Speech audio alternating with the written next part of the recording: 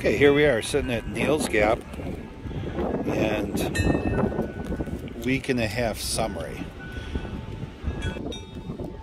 I just wanted to kind of go over what happened the first week and a half, my point of view of what happened. A few days ago I walked down, which is up there. This is just the very tip bottom of it, but Blood Mountain's pretty tough. That's the reason why so many people quit. Over here is what I always viewed as the quitting tree. And you see all the shoes that people just take off and throw up here.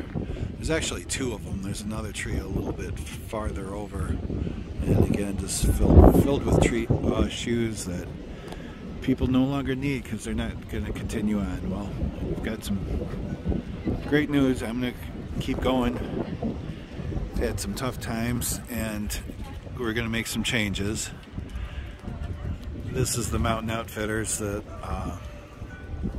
has some different supplies and things like that to make some changes that people need. A lot of people just stop here and grab a pizza and keep going, but I needed to make a few changes, so I'm going to document those and then we'll keep going from there. Alright, just continuing on from the quitting tree above. This is the planned water from before I left for the airport. So, getting on the airplane, I decided to leave this one off so TSA didn't kill me. So this is the only thing I had. This is what created my problems. Most people will recognize the Sawyer squeeze top part, and you just attach that to a smart bottle. Everyone's got these on trail. Pretty common, and this is what I'll continue to use. This is my real problem. The extra Sawyer squeeze. It's filled with a sponge. If I take this off, you can maybe look inside and see this gross black sponge in there. It's filled with charcoal. It pulls everything out.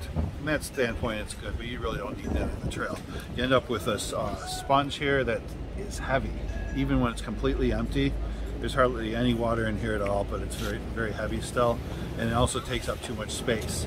When you got too much space taken up, you can't fill it with water, and you become dehydrated. So I'm going to leave this in the hiker box. I might not even do that to anybody. I may just throw it away. So we're just going to throw that away. We're going to continue on with this, and we're never going to be dehydrated again. So this will screw off there, and then we'll just screw this on later. The other major change that I'm making here today is this beautiful backpack. It was adjusted just recently. I feel light as a feather now. I was gifted this backpack. The person wanted to remain anonymous, but I think the person from the bottom of my heart, I told him I could not get to Maine maybe without it, but I can't still promise I'll get all the way to Maine, but I've got a lot better chance of making it with a lighter pack. It went down 5.5 pounds from what I had before. Again, I had an 8-pound pack that was empty. 8 pounds just empty, and now the pack's 48 ounces, so everything else I lost 7 pounds here today by getting a lighter pack. So huge difference. All right, again, so this is supposed to be a summary of the first week and a half. First week I was on the trail completely, rolled into Neels Gap where I met my family. Taken 3 days, not off completely. The first day was a 0, off completely. The second day I hiked a mile with my daughter out on the trail, and then another 6-mile hike after that. So leaving my family here today, one of the most difficult parts of the trail for me is leaving them each day. So I am looking forward to completing and continuing on, but I just wanted to give you an update from the quitting tree that I'm walking past. Pizza?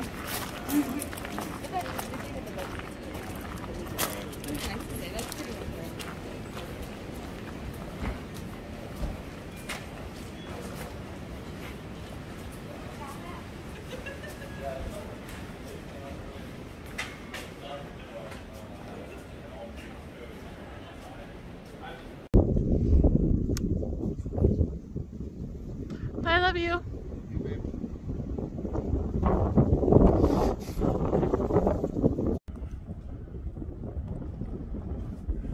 Good afternoon. I got dropped off today at Hogpen Gap, and I've got about a 4.5 mile walk hiking up to Low Gap Shelter. So it's going to rain tonight or early tomorrow morning, and I'm trying to make the shelter. This is what the trail looks like today. I want to make the shelter before 8 o'clock. And if we look over here, the sun is going to give me about an hour and a half left to walk 1.3 miles. So should be able to make it to the shelter and stay warm and dry during the rain and early morning. Have a great one. Thanks for watching.